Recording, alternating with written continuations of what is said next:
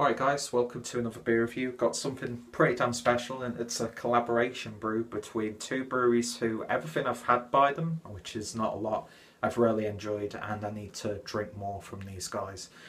Two of probably the most well regarded and acclaimed British craft breweries, and that's of course Magic Rock and Cloudwater, and this is the Big Dipper, which is a double IPA in a lovely tall boy can. Big Dipper, which I'm guessing is a play on words of how some people pronounce a double IPA, I suppose.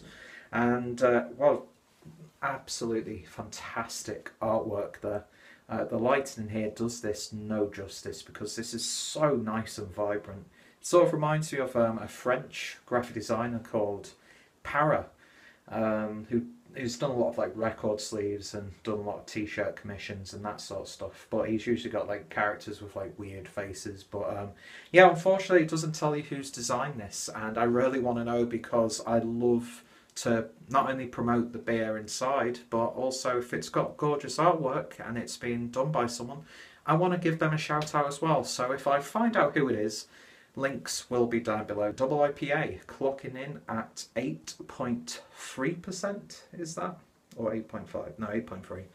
And malts are Golden Promise, Wheat Malt, Oat Malt and Crystal Malt. Hops are T90 Magnum, Citra, Simcoe Eureka Mosaic, and then Cryo hops, Lupulin powder, Citra, well, Lupulin powder for Citra I think, and double IPA yeast.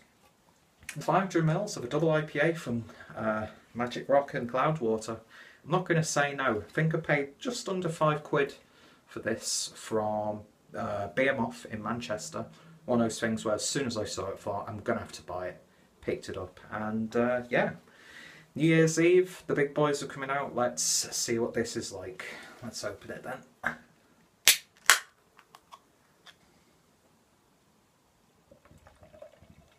Now this has been in the fridge for today. Not too much though. But you definitely hear that carbonation in the glass itself. But yeah, in terms of colour, that is a lovely orangey murky sort of colour.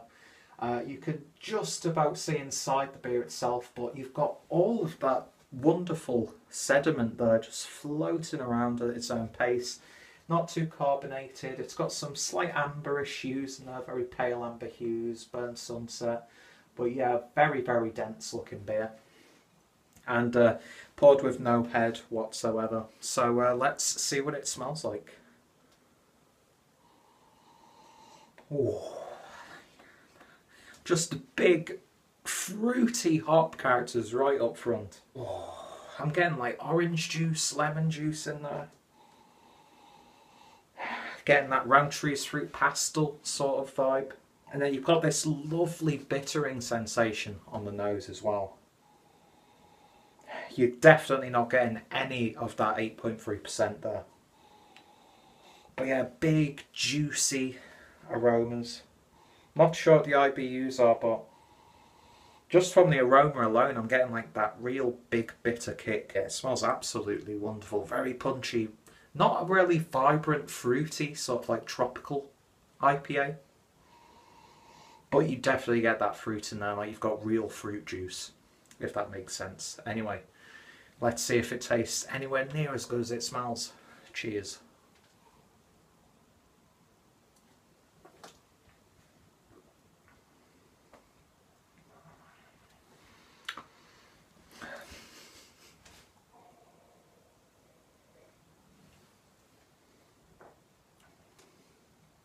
There is no way that that is an 8.3% beer.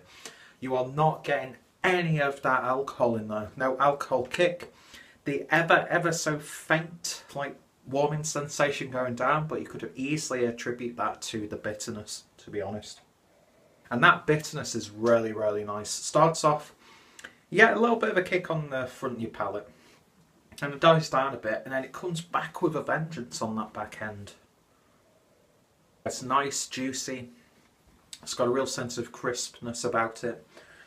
Being a double IPA, you do get that body though. It's got a nice, not like a heavy body per se, but it's got a bit of a kick in that department. Lovely tingliness on your tongue as well. But yeah, getting a bit of grapefruit in there. Getting a lot of like a resiny sort of flavour there as well. That's absolutely wonderful. I mean, Cloudwater, you know, they're well known for their double IPAs. And Magic Rock, they're well known for their utilisation of hops. You get these two people coming together, or two breweries coming together, and you've got something magical. And the fact that it's in a 500ml can just, you know, makes it that little bit more special. Because yeah, I love craft beer, but I'm starting to get a little bit bored now of the 330ml stuff. That's why I'm like seeing stuff in Germany now where you're getting in like 500ml bottles. And yeah, you're going to pay a little bit more. But when it's a drink like this, you've got 500ml of it, that's not going to last you at all. So amazingly drinkable. But yeah, lovely, punchy, hoppy, fruity flavours in this one. And yeah, it's not a delicate double IPA by stretch. You do get that bit, like I was saying, that oomph. But it should not be this drinkable. Let's see what we've got with the rest of it in the glass. And yeah, that's just like a solid colour now. A lot more orange. It's actually got a slight grapefruit look to it as well. Lovely aroma. It's actually a little bit more delicate now that I've poured it all in. Probably because of that heads incorporating with the rest of the beer. But yeah, if you love IPAs, then you need to try this one out, because this is fantastic. It really is. So glad that I've drunk this just before the end of 2016, so I can class it as one of my favourite beers of 2016. I'm waffling, I'm rambling, I don't care. This is a terrific little beer. Just that lovely combination of fruitiness and bitterness there. And yeah, fantastic, fantastic stuff. So if you've tried this one, then let me know your thoughts and opinions. Double IPAs, I friggin' love double IPAs. Straight away from the can, and then to drink it, it's just... that's fantastic, fantastic stuff. And yeah, I can't really pick out anything wrong with that beer. I'm really excited about the use of this like lupulin powder now. I think it's just what you can do with craft beer and beer in general is just fantastic. And yeah, I look forward to seeing more breweries using this when it comes a little bit more available, because I think this is just like given to some select breweries to toy around with. And yeah, wonderful stuff. So yeah, if you tried this one, let me know your thoughts and opinions. What's your favourite double IPA? Are you a fan of the Cloudwater double IPAs? What's your favourite Magic Rock beer? Yeah, just hit me up in the comments. And my night's going off to a great start. And I don't know, I'm just talking absolute shit because I'm lost for words with this beer. It really is a wonderful, wonderful beer. Anyway, check out both Magic Rock and Cloudwater down below. I've got a playlist of both breweries in. I've only got a few beers by those. I'm getting all tongue-tied now. I just want another taste of this beer. You know the score. Just check out all that information. If any of my fellow UK beer tubers have reviewed this one, give their review a bit of a look. Brewing is an art form, and it's when you get beers like this that completely cements that. And yeah, I don't care if you think I'm completely overplaying this beer. I think it's a wonderful beer. It's ticking all the boxes for you right now.